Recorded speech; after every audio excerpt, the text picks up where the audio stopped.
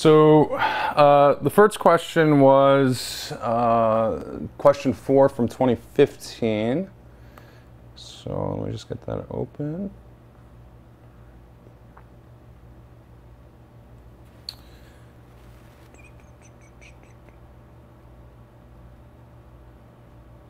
Okay. So here's what we have for this problem. We have some infinitely long current of current I naught that's going to be going to the left.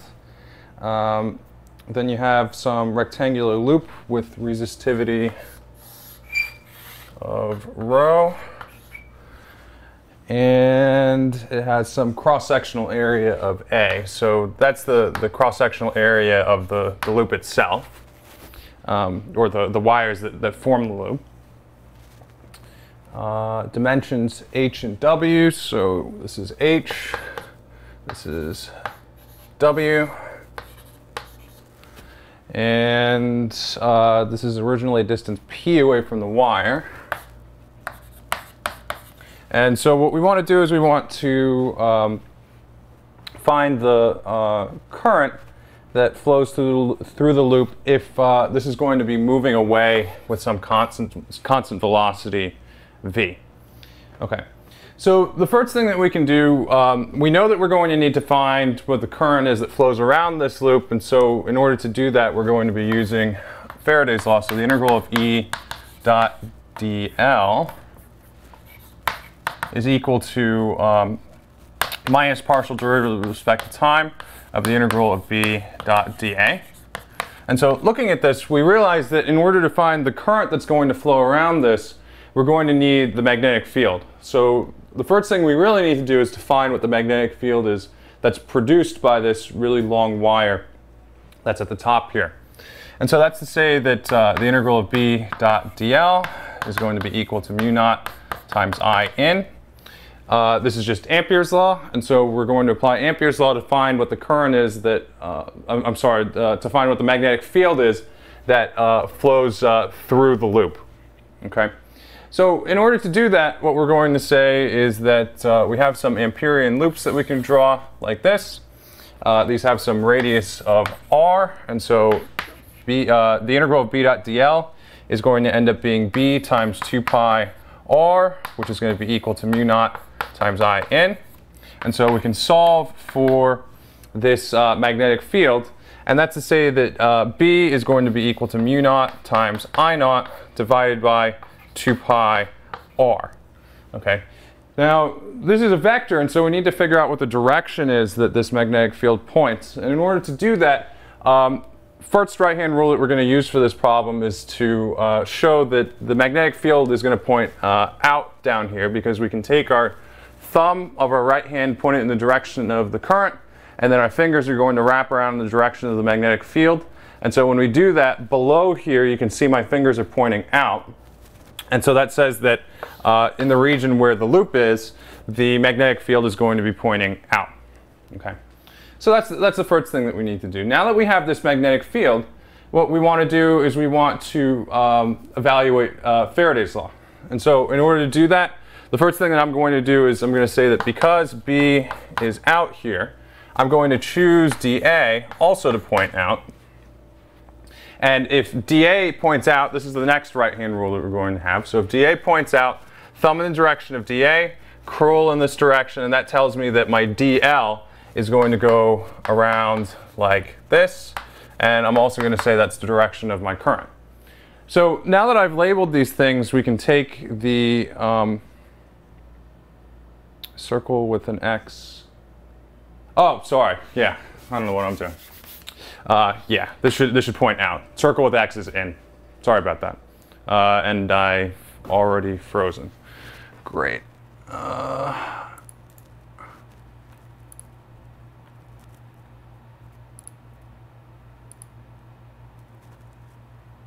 Okay.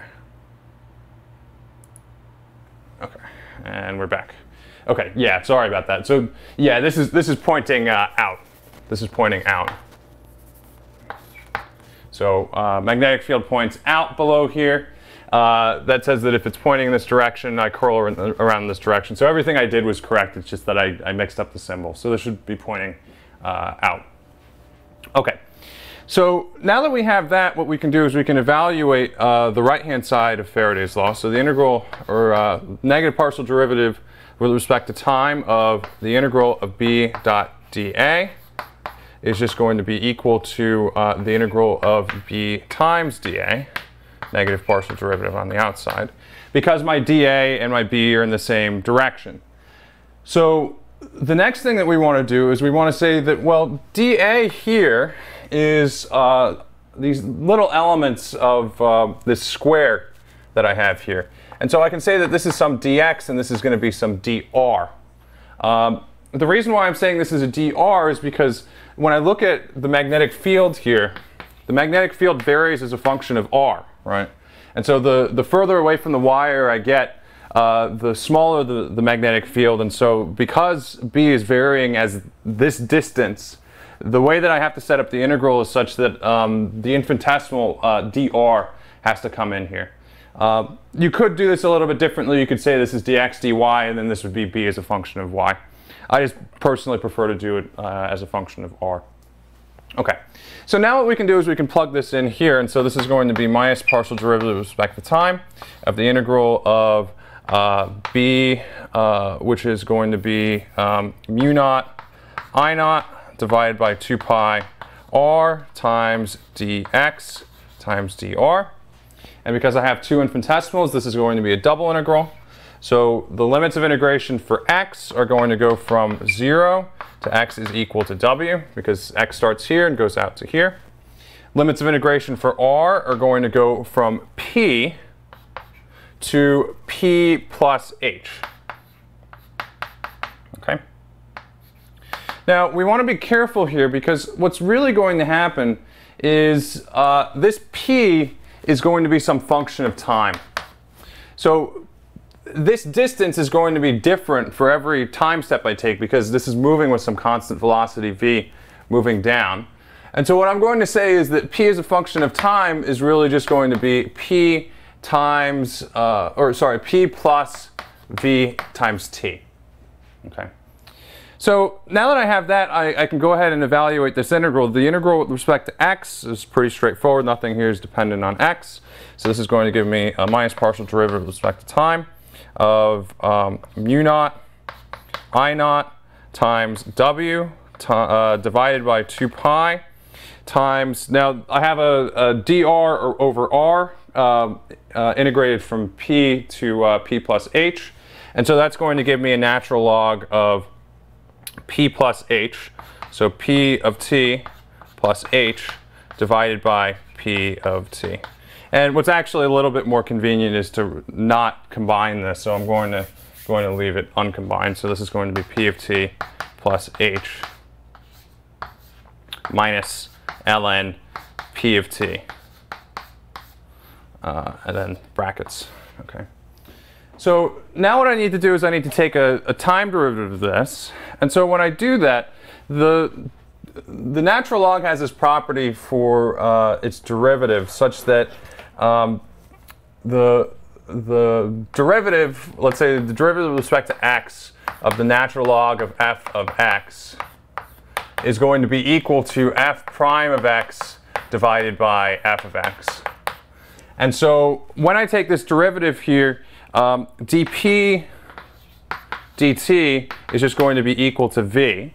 And so what this is going to give me is this is going to be, this is equal to minus mu naught I naught w divided by 2 pi times v divided by, I'll plug in what p is here, so this is going to be p plus vt plus h minus v divided by p plus vt. Okay, and then that's what the right hand side is. Now to find what the current is, all I need to do is say that this is going to be equal to the current times the resistance. I have to actually find the resistance here because we're told the resistivity and not the resistance. And so the resistance is going to be rho times the total length of this wire, which is going to be 2 times h plus w divided by the cross-sectional area, which is A. And so what we see the final answer is going to be is I, as a function of time, is going to be equal to minus mu naught I naught W divided by 2 pi. We have an A in the numerator, a rho times 2H plus W in the denominator. And then I'm starting to run out of room here. But this is going to be times V divided by P plus VT plus H minus V divided by P plus VT. Okay, and then this is our final answer. Okay. Now we can apply Lenz's law to check to see if this makes sense. And so what this says is, well, it's a little bit tricky here because this is V times T. This is going to be a larger denominator than this. So you actually have an additional negative sign here. So really what I could do is I could bring this negative sign in over here. And then this is a positive quantity because this is a smaller quantity than this is. And so the current actually does go around in this direction. And so is that consistent with our expectations? Well, if I'm moving this loop away from the long wire up here, and the magnetic field varies with x, the further away I get, the less magnetic field that I have going through it, which is going to be a decrease in the magnetic flux. And so the current's going to go in a direction so that it opposes that change, which is going to give you a direction of the induced magnetic field that's the same as the original magnetic field. And so this is consistent with Lenz's law. Okay. I'll let you guys take a look at this for a little bit and see if you have any questions before I move on to the next one. And then what was the second question? Can you explain, after using Ampere's law, and we have our magnetic field in the theta hat direction, how you convert to magnetic field being in or out? Yeah, I think I explained that, Rachel. It's because you take your thumb in the direction of the current, curl in the direction of the magnetic field. This one's going to be pointing out where the loop is. Okay. Okay. So the next one, question 1A. Would we expect it to evaluate that time derivative? No. I don't have any. I didn't put any questions that have a derivative of a natural log, so you don't have to worry about that. And I think this is a situation where if this was a question that I would ask, I would give you a hint, and I would say that this is. I would explicitly tell you that this is. It's a physics class, not a calculus class, so I don't expect you to remember these things. It's more important to set it up and evaluate it. Okay. Could I explain the resistance again very briefly? Yeah, so the way that I found the resistance was to say that in general, if the resistance is well, in general, you can say is that dr is equal to rho dl over A. And in the case of current that's going to flow left to right and not radially outward, this says that R is going to be equal to rho times L. So the total resistance is going to be equal to the resistivity times the total length that the current flows through, divided by the cross-sectional area of the loop of wire. And so that's what I have here. So this is just resistivity, this is the total length, and then this is the cross-sectional area. Again, I probably wouldn't ask you something like this because it's something that, I mean, I already know what I'm going to ask. I printed the exam on Friday, but there's not something like this on the exam because this is really something more from the last exam. But I might ask something like this on the final exam when it's cumulative. Will we need to explain Lenz's law on the exam? Yes. Yeah. So you'll need to be able to explain Lenz's law to justify your answer for Faraday's law. Okay, anything else from this? Emily, I'll do that one after I do the next one. I think I'm caught up. So the next question was question 1A on 2012. Okay, so this is a question where you're using Ampere's law, but you can't really say that the magnetic field is theta hat, in the theta hat direction. You have to evaluate it explicitly because it asks you what the magnetic field is at a point. So in order to do that, first I'll write down what the question is asking. So the question says you have two infinitely long wires that are going to be on the x-axis. So you have one here and one here. This is at a distance of minus d. This is at a distance d.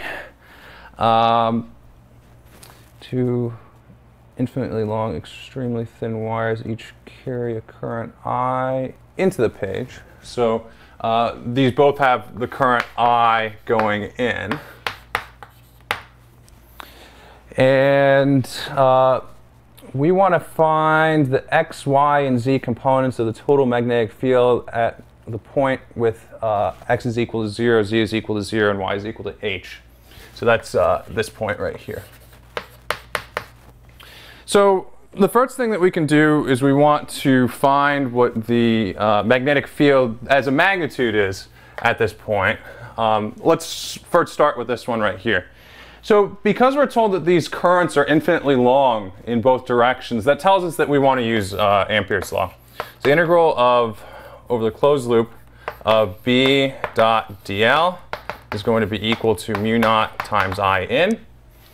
And so in order to evaluate this, we can draw some Amperian loop here for each one of these. And I drew this a little too close to the edge of the board, so I'm not going to be able to get the whole thing. But it's going to be a circle that's centered at this point that goes through this point. And because this is going in, the magnetic field is going to go around the loop like this. And so it's going to be tangent to this circle. Let me draw the circle a little bit better. Okay, I think that's a little bit better.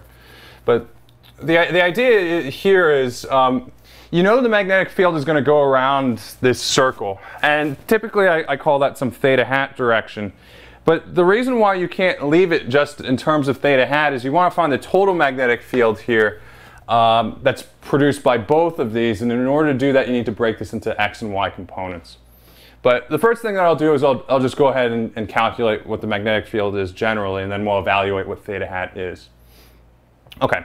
So, like I said, this is a problem with Faraday's law, with Ampere's law, and so the left-hand side right here is just going to be b 2 pi r is equal to mu naught times I in, where I in is just going to be this lowercase I.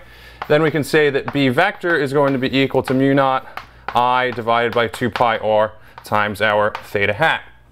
But like I said, I can't just leave this in terms of theta hat. I need to say what theta hat is in terms of x and y components. And so in order to do that, what I'm going to do is I'm going to just define some angle here. Call this angle theta. And I need to break this vector into components. And so in order to do this, what I'm going to say is that this is 90 degrees. Because this is a right triangle, this angle right here is going to be 90 minus theta. And so that makes this angle right here theta. And so in order to write theta hat in components, what I can do is I can say theta hat is going to be some amount in x hat plus some amount in y hat. Kind of the same way that we were doing things with Coulomb's law at the beginning of the semester. And now I just need to figure out what is the x component and what is the y component. So the x component is going to be the component that's opposite of this angle, and it's going to be in the positive x direction, and so this is going to be sine of theta. The y component is going to be the adjacent component, and so that's going to be a cosine of theta. But more specifically, because the y component is in the negative direction, this is going to be a minus cosine of theta. So now what we want to do, because you're not told what theta is in the problem, you can't just leave it like this. So what we need to do is we need to write sine and cosine of theta in terms of the sides of the triangle that we have here. So this is the length d, this is the height h, this is a radius r, and so this is going to be r is equal to square root d squared plus h squared. Sine of theta is going to be the opposite, which is h divided by r, and so this is going to be h divided by the square root of d squared plus h squared times x hat, minus the cosine is going to be the adjacent, which is d, divided by the hypotenuse r, and so this is going to be d divided by square root d squared plus h squared. Okay? So now we have this, then call this one B1. So B1 is going to be equal to, now I have a factor of r and a factor of r here. I'm just going to collect those together. So this is going to be mu naught I divided by 2 pi times d squared plus h squared times h x hat minus d y hat. So this is the magnetic field from current 1. So we need to find the total magnetic field here, and so that means we have to find the magnetic field also that's produced by this one. And so I'm actually going to draw this over here because this diagram is getting a little bit cluttered. So this is the distance d, this is the distance r, this is h.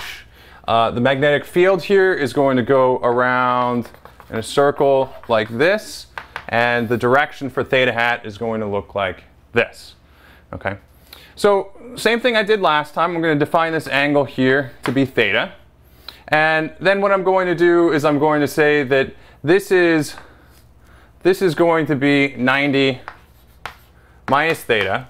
This is a right angle, so this is 90, and so the whole thing is 180, and so in order for that to be true, then this angle right here has to be theta. Okay, so well, this is just unfortunate, but we saw what this is. I'll write it again up here. So this is going to be equal to h over r x hat minus d over r y hat. Okay. So now we were able to find this angle theta.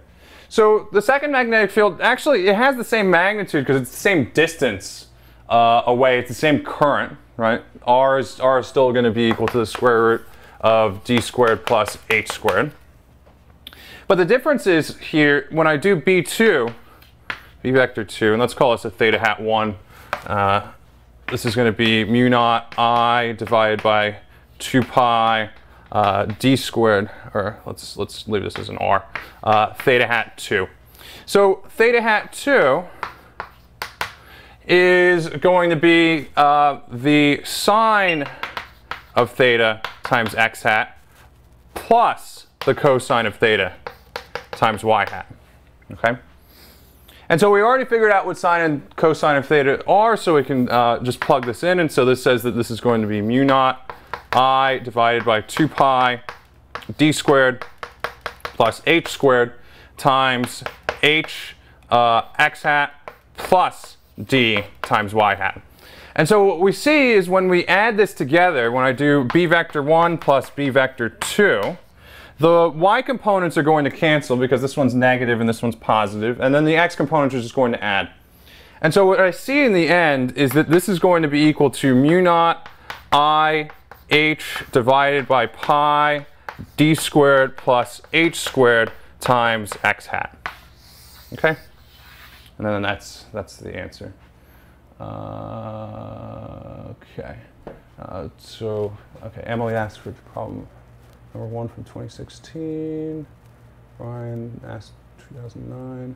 It's a negative cos from the direction. So why we're choosing it to go down. What happens to the r for theta in B1? Never mind, on the minus cos. What happens to the r for the theta in B1? So it's there, but what I did was I collected them together. So this is really an r squared now, because you see how you have a factor of r here and a factor of r here. And so I just did some algebra because I was lazy. I didn't want to write d squared plus h squared to the 1/2 2 times. So I just factored it out of this term and I put both of them here. And that's what I did. And I was a little bit quick with the algebra here too. So there was a factor of 2 that I got out when I added the x components together and I canceled the 2 in the denominator. Okay. So I think that's it for questions on this one. So I'll give you guys a little bit of time to look at this while I'm looking up the next question.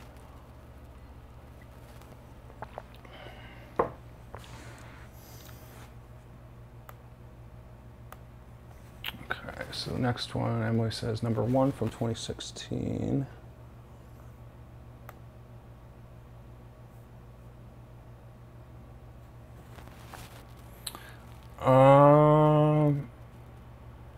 So I'll do the second part of this one, but I'm not going to do the first part because the first part is actually exactly the same as what I did here. So for the question that Emily asked, this was problem number 1 from 2016. Basically, it's the same exact thing, only instead of having really thin wires, these are wires that have some thickness to them.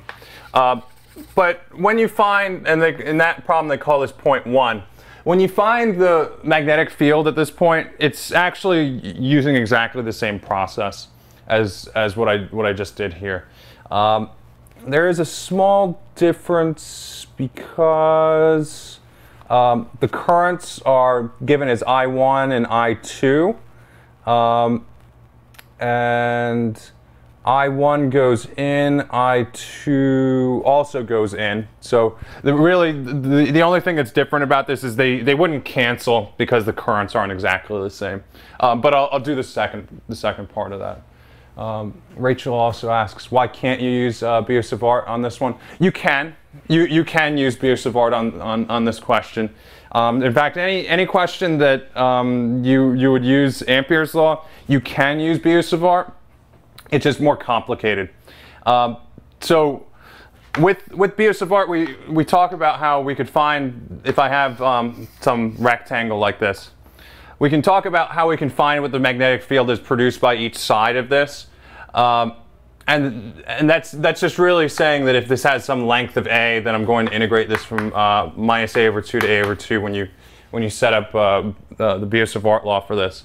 Well, for infinitely long cases, you would change your limits of integration to go from negative infinity to positive infinity. And you could do that calculation like that, but like I said, it's simpler to do this with Ampere's law, and so if you have the right type of symmetry, you want to use Ampere's law if you can. Okay, but back to this question. So the second part of this question says, instead of trying to find what the magnetic field is at the point that's along the y-axis, it asks you to find what the magnetic field is at a point on the x-axis that's actually inside of one of these wires. So this is the way the setup looks for this. So this is some distance, I think this was s. Yeah, so these are some distance s. The center of these is a distance s away from the origin. This has some radius of d. This one also has a radius of d. And what we want to do is we want to find what the magnetic field is at this point. That's a distance d over 2 from the center of this wire. Okay.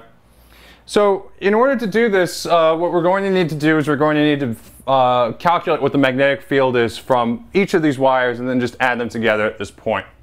So we know that this has some current I1 that points in, and this has some current I2 that points in, I believe. Let me see.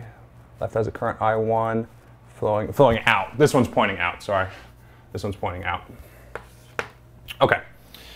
So in order to do this, we're just going to apply Ampere's law. So the integral of B dot dl is equal to mu naught times I in.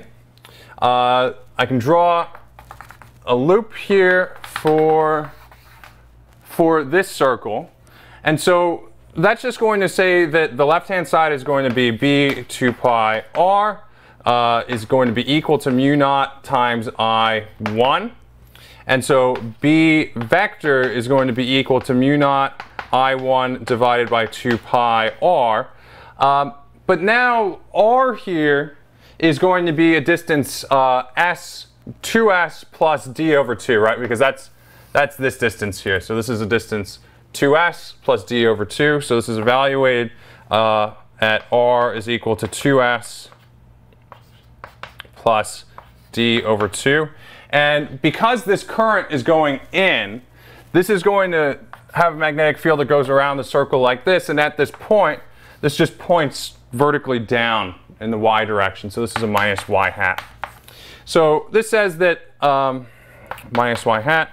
So this says that B1 is going to be equal to mu naught I1 divided by 2 pi times 2s plus d divided by 2 times minus y hat. Okay? Now, to find what the magnetic field is from the second one, we have to be careful because the Amperian loop that we have in this case, hold on. Did I do something funny? This one's pointing up, sorry, this points up because I'm mixing up my into and out of the page. So this is pointing out of the page, and so the magnetic field is going to curl in this direction, so it's going that way. Sorry about that. Yeah, so this is going to be a plus y hat. Okay. Now this one does point into the page, and so this loop goes around like this. And this one's going to have some component that points in the minus y direction. But the first thing that we need to do is here we need to figure out how much of the current is actually going through this circle. Okay. So we remember that from the right-hand side of Ampere's law, In is going to be equal to the integral of j dot dA, right? And this is going to be, this J is going to be the total current, I total, divided by the total cross-sectional area here. So this is A total. And so in this case, this says that this is going to be I2 divided by pi times d divided by 2 quantity squared. Okay? And then in order to find In, what we want to say is In is going to be equal to the integral from 0 to d divided by 2, right? Because this Amperian loop goes up to the distance d over 2, times of I2 divided by pi d divided by 2 squared times 2 pi r dr. What did I do? This is a d. Man, I'm off my game today. This is a d because the total area is this radius d. So this is a d. The limits go from 0 to d divided by 2. Okay. So when we do this, we're going to get this is going to be I2 divided by pi d squared times pi d divided by 2 squared. And then we can put that together with Ampere's law to find what the magnetic field is from this portion. So B is going to be equal to mu naught times I2 divided by 2 pi times d divided by 2 times the pi's are going to cancel. This is going to be a d divided by 2 squared divided by d squared. One factor of d over 2 is going to cancel. That gives me a factor of 4 in the denominator. And then I'm going to cancel one of my d's as well. And so this is going to be mu naught I2 divided by 4 pi times d. And this one is going to be pointing in the minus y hat direction. So this is B2. Okay. So to find the total magnetic field, B total, this is going to be equal to B1 plus B2. Okay.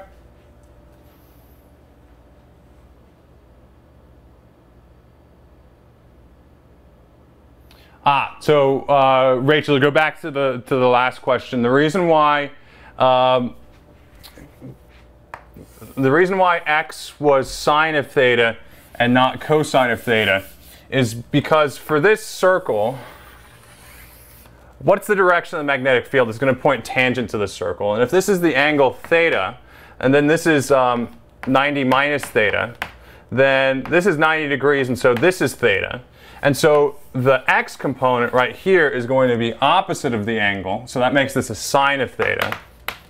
And the y component is going to be adjacent, but it's also in a negative direction, so this is minus cosine of theta, y hat. Okay, so that's theta hat is equal to that. So that's why the x component was a sine, the y component was a cosine for the last problem.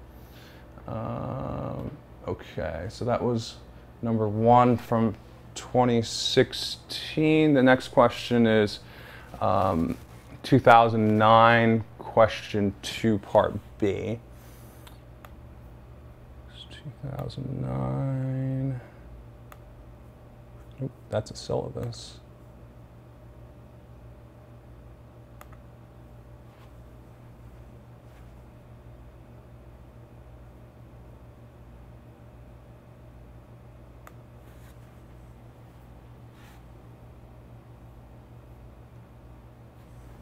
It's 2009, question 2, part B. Okay. This is an interesting one. Uh-oh, is this wet? Will this get wet?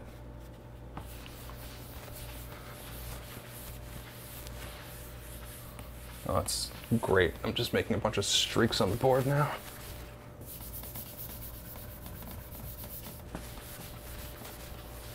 I'll just have to deal with that, I guess. Okay, so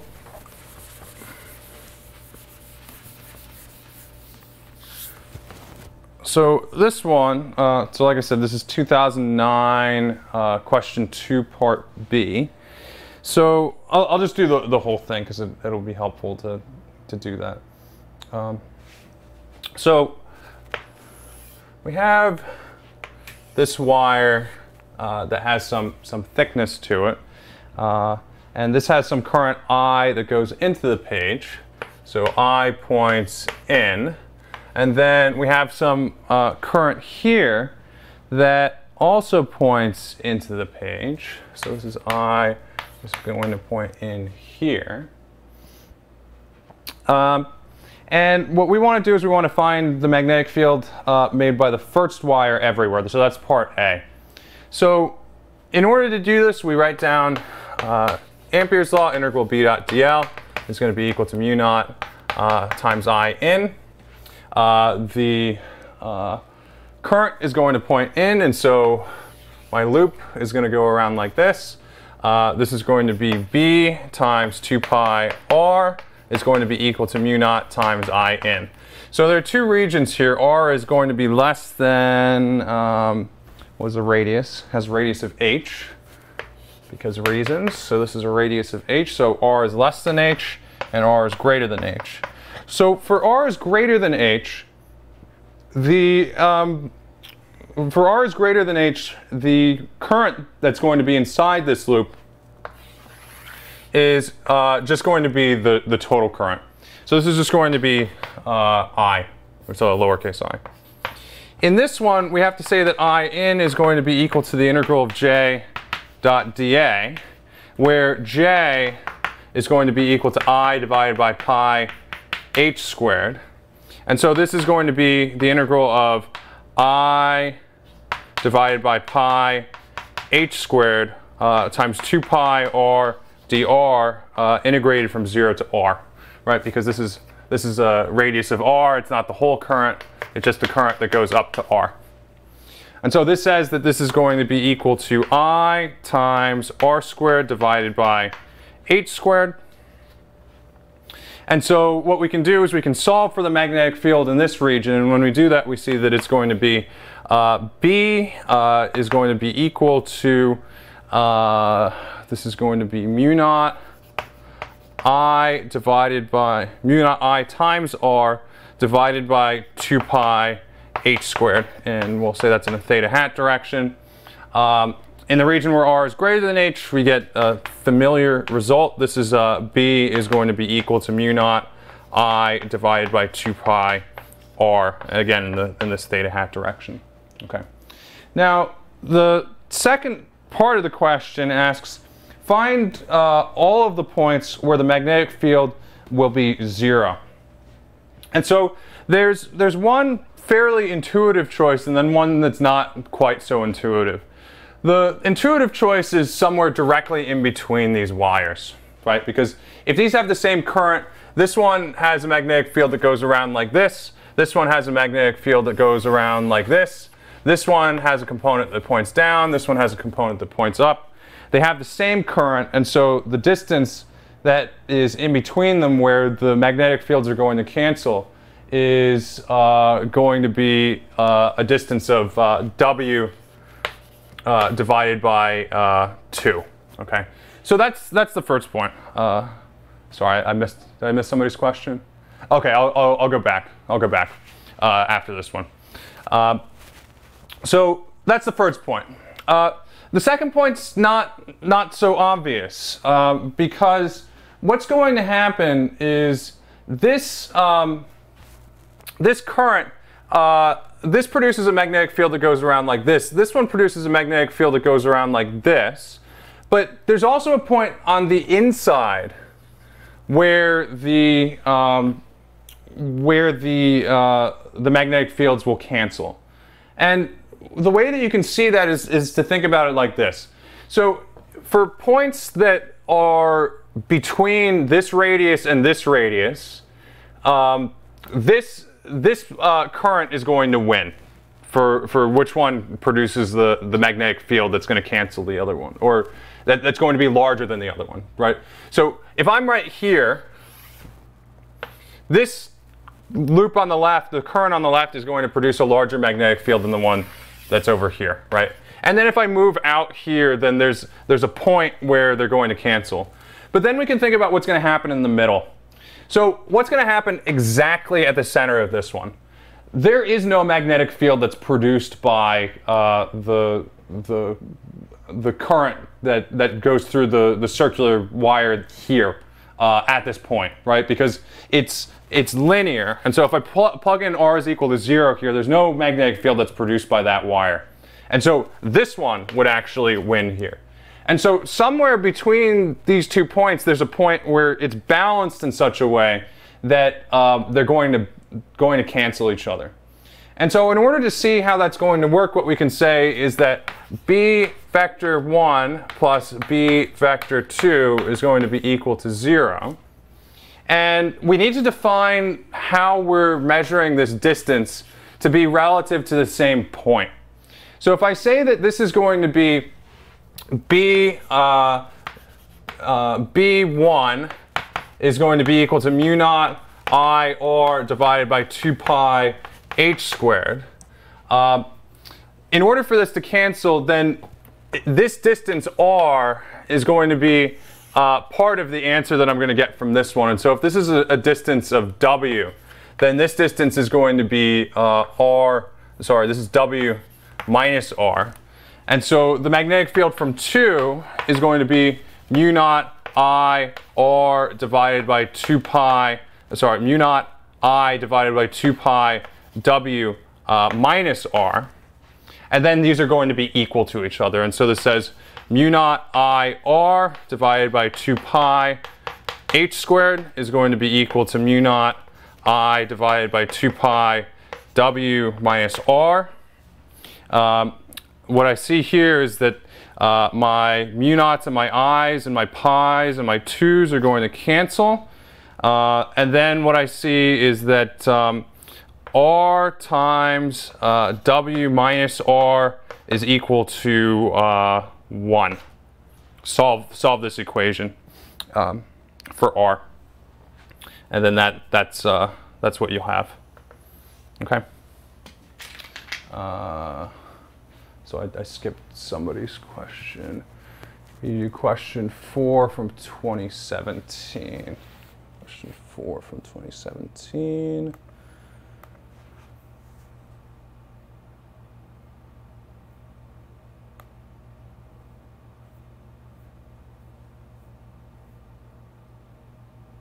Okay.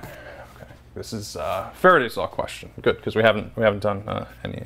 No, the first one was a Faraday's law question. Okay.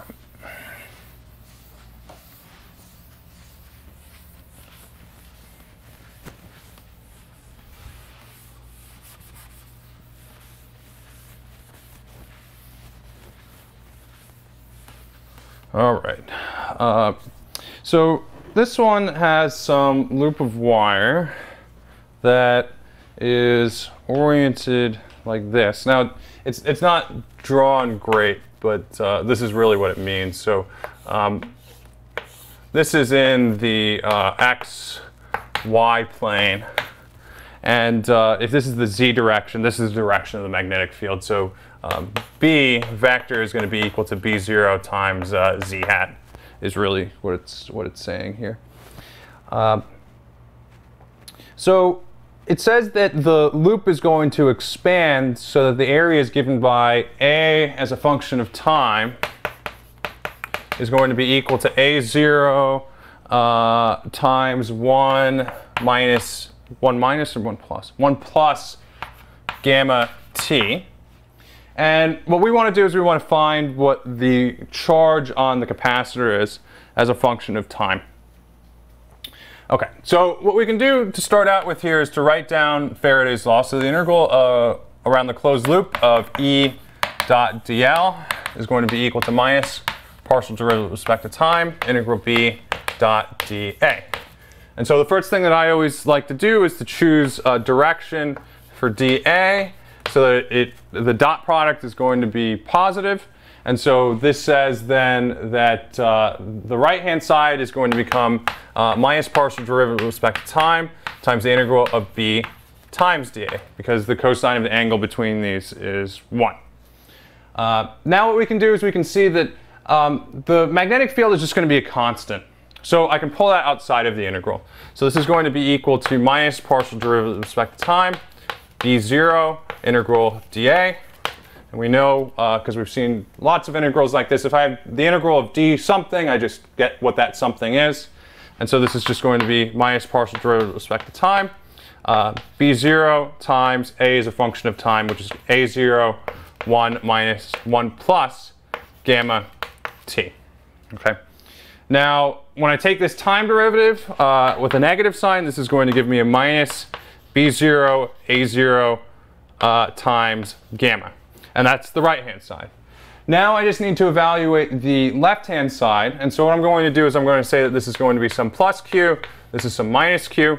Because dA points up, dl goes around the circle like this.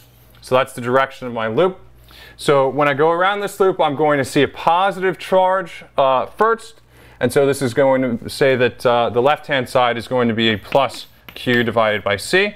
And so this ultimately says that q is going to be equal to minus B0. And let's, just because I don't know why I would like this, but it looks nice. A0, B0 times c, because it's ABC times gamma. And then this is what the answer is. And so because I have a negative sign here, that just means that the charge is opposite of the way that I drew it here. Okay.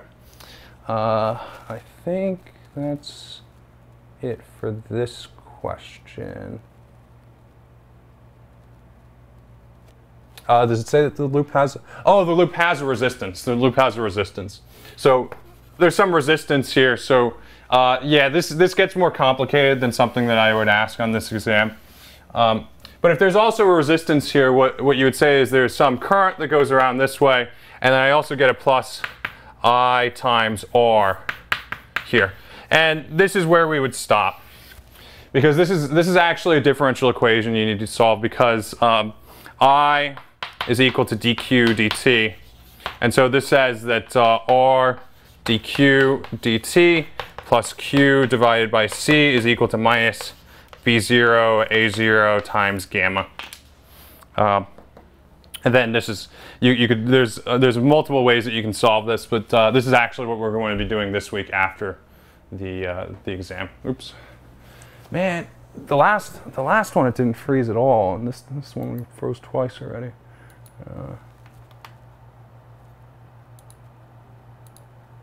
I don't know what the deal is.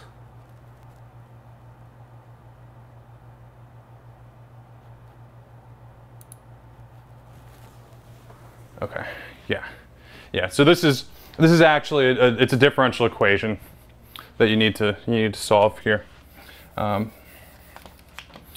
This is gamma,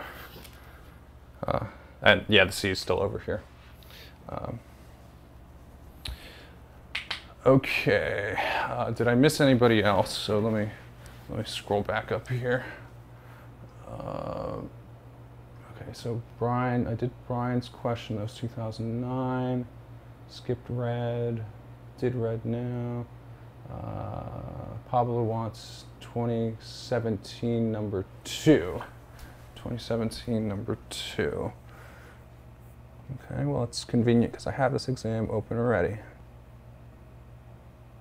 Oh, I don't want to do this one. But I'll tell you why I'm not going to do it.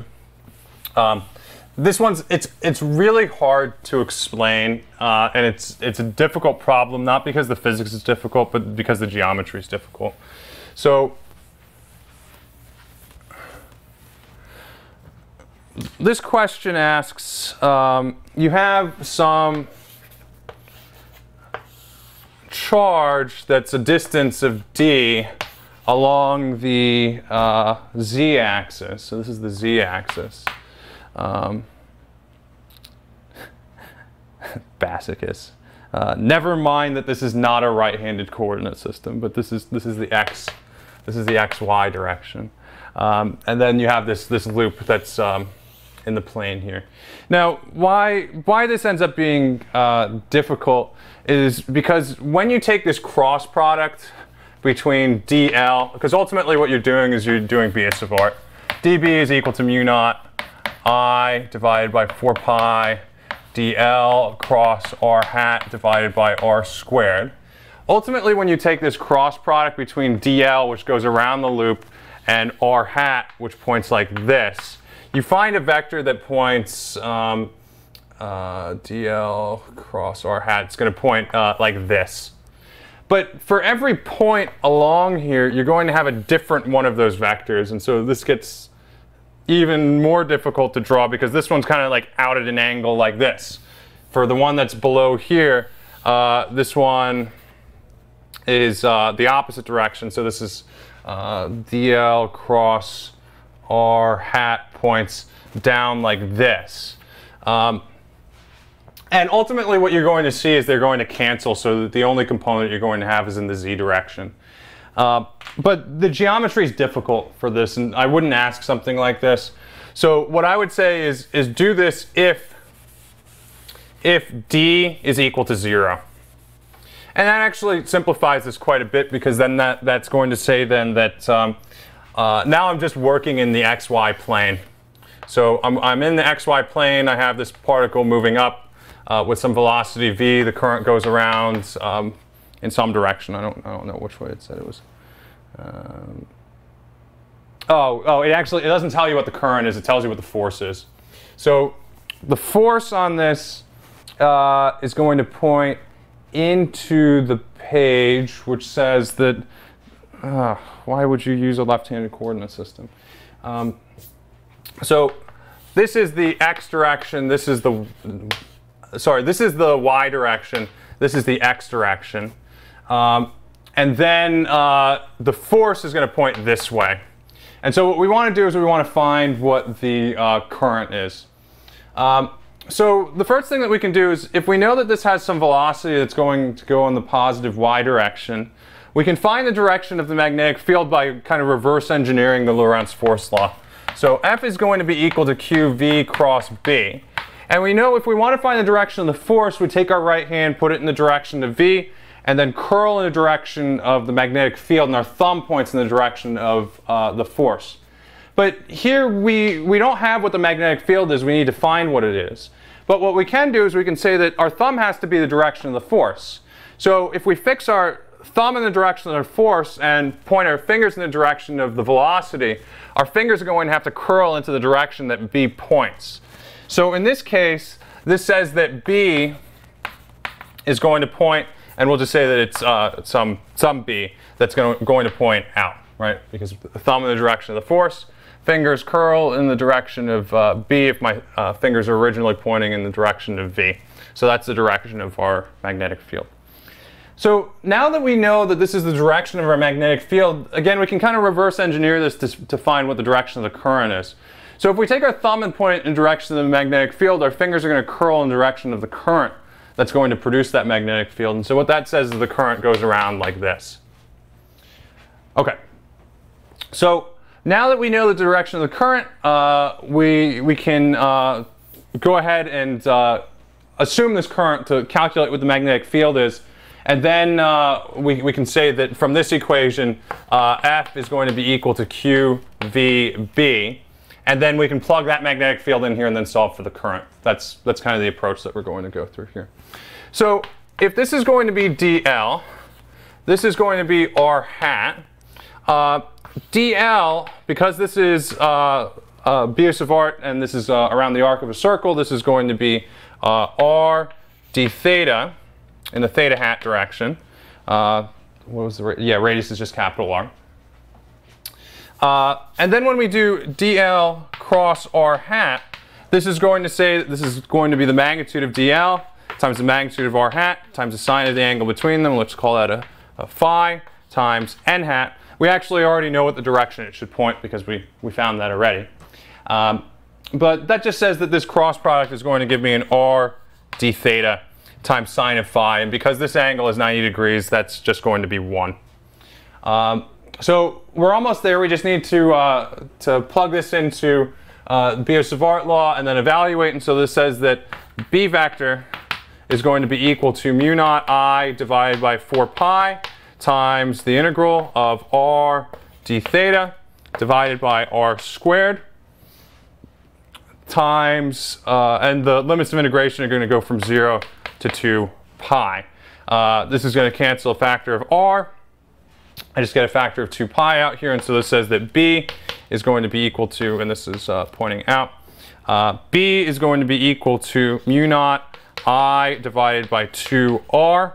I can take that and plug it in here. That says that F is going to be equal to QV mu naught I divided by 2r, and then solve for I. And so in the end, this says that I is going to be equal to F times 2 times r divided by q v times mu naught. Okay, and that's it. Okay, so that was 2017 number 2. Okay.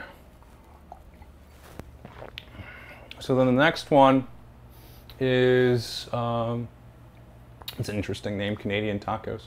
I wonder if they have Mexican maple syrup. Probably. Go over exam 2014 question 4. Okay. 2014 question 4.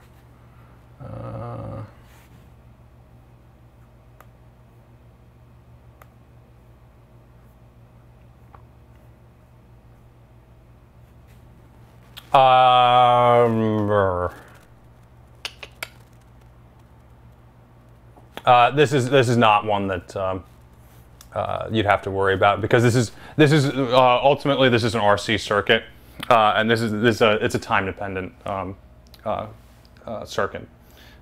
So yeah, if you're looking at old exams and you see something that looks kind of like I don't know, like this, so 1 plus or minus e to the minus t divided by RC.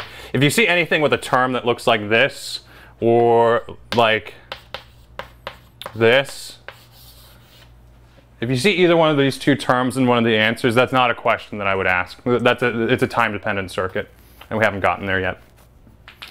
Okay. During the exam, it will be relatively easy to know or figure out which law to use for the questions. Yeah, so something that you might have noticed with some of the previous exams is that they'll combine multiple laws in one question. Every one of the questions that I have is exclusively one law. So there's a question for Biot-Savart, there's a question for Lorentz force law, there's a question for Faraday's law, and there's a question for Ampere's law. And they're all independent of each other. So it should be pretty easy to tell which law you're supposed to use. Okay. Any other questions? I'll post this this video right after this. Although it takes a while to upload, so it might be like an hour or so.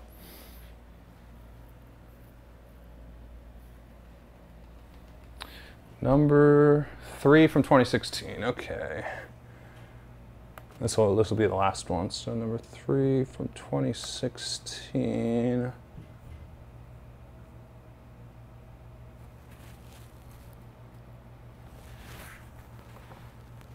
Ooh, this is an interesting one.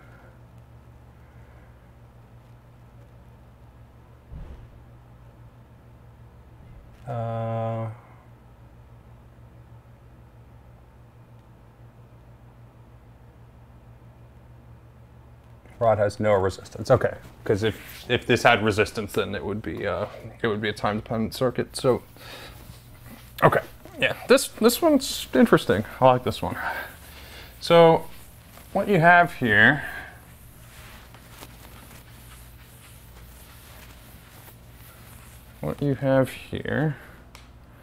is this situation. So you have this capacitor, and I guess I don't like that piece of chalk.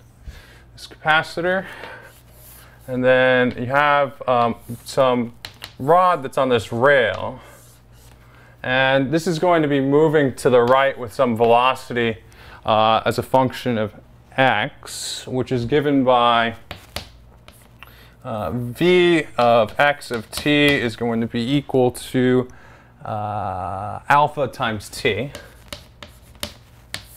So this is going to move out like this, and then you have some current down here that goes to the right that's just constant, I0 here. And what you want to do is you want to find what the magnitude, or you want to find what the current is that goes, or you want to find what the charge on the capacitors is as a function of time. Okay, so this is a Faraday's law question that you have to use Ampere's law first to find what the current is that's, sorry, what the magnetic field is that's produced by this current. And so that says the integral of B dot dl is equal to mu naught times I in. We've done 100 of these, but this goes around like that. This says that B vector is going to be equal to mu naught I divided by 2 pi r, and that's going to point out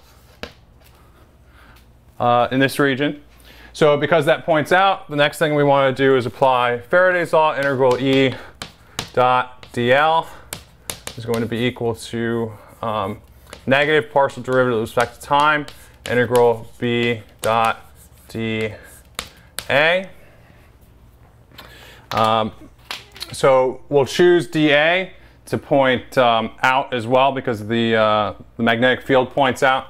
So dA points out. That says my loop is going to go around in this direction. I'm also going to say that this is just going to be a plus q. This is a minus q. Okay. So what that says is minus partial derivative with respect to time of the integral B dot dA is going to be equal to minus partial derivative with respect to time of the integral of B times dA. Now, the magnetic field is not constant here with respect to the variables that you're integrating with respect to here. So because this is some dr and this is some dx, I'm going to have to integrate over this. And I also know that this is a distance of d, this is a distance of w, and I'm just going to say that this is going to be some x of t here. Okay.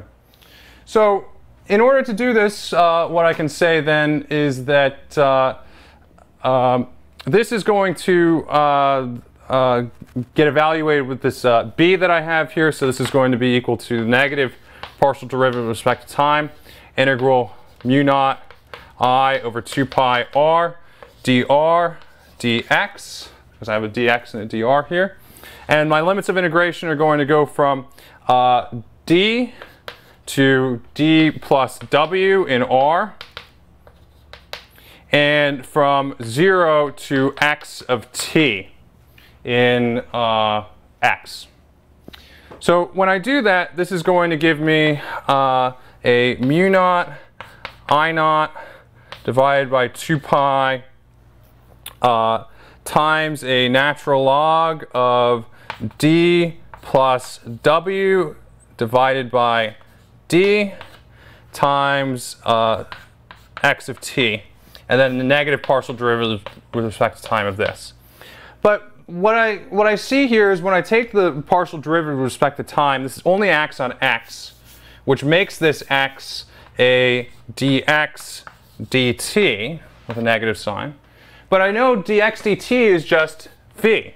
And so this says this is going to be minus mu naught I naught divided by 2 pi natural log d plus w divided by d times v of t, which is going to be alpha t. So we have our right-hand side. Now to evaluate the left-hand side, we just do exactly what we've always done with our time-independent circuits, and that's just to say I go around this loop, I see a positive charge here. When I do the integral of E dot dl over the closed loop, that's just going to give me a plus q divided by c, and then take this and set it equal to this and solve for c. And then that's it. Is that the correct direction for B? Oh, it looks like it's not. What I said was that I need to be consistent with the convention that I use,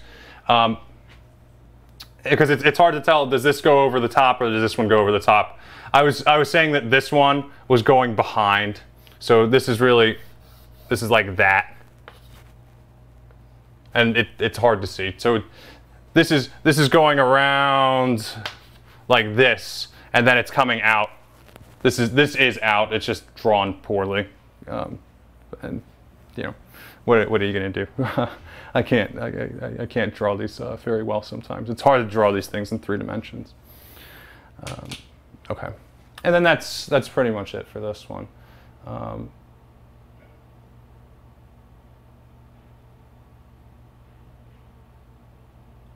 Would all questions that involve V be integrated over 2 different variables? That's a difficult question for me to answer. I would say no. Would all questions that involve V be integrated over 2 different variables? No. This one, and this was kind of a unique question in and of itself because, the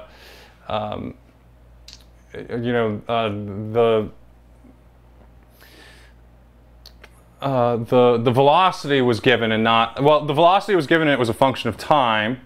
But then I guess what you're asking is why do I have a dr dx here?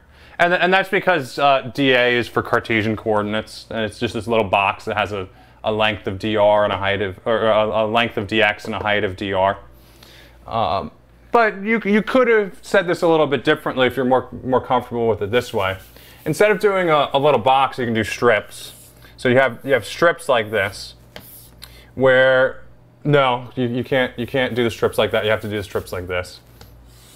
You can do strips like this, where this is dr and this is x of t. So you can say that dA is equal to x of t times dr, and then you're only integrating once.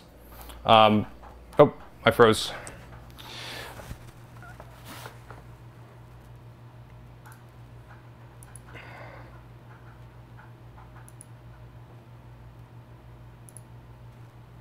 Okay. Yeah. So what you could do, instead of doing these tiny little boxes, you can do these strips. And then you would say that instead of dA is equal to dx dr, then it's dA is equal to x of t times dr. That ends up not being true in general. So if the magnetic field varied over both x and r, then you couldn't do this, which is why I personally prefer to just always write dA in terms of the infinitesimals. But I don't even do that when I do it in polar coordinates. So I guess I'm not even really consistent with myself all the time anyway. But like I said, if you're more comfortable not doing a double integral, then you can just parameterize this in terms of strips and then add up the strips. Okay, so that's going to be it. I'll post this video once it's done rendering, and then I'll have my phone on, and I'll be able to look at Slack if you guys ask questions on there. I probably won't stay up really late, but maybe within the next hour or so, if somebody asks a question, I'll be able to answer it. Okay, so good luck studying, and then I'll see everybody tomorrow.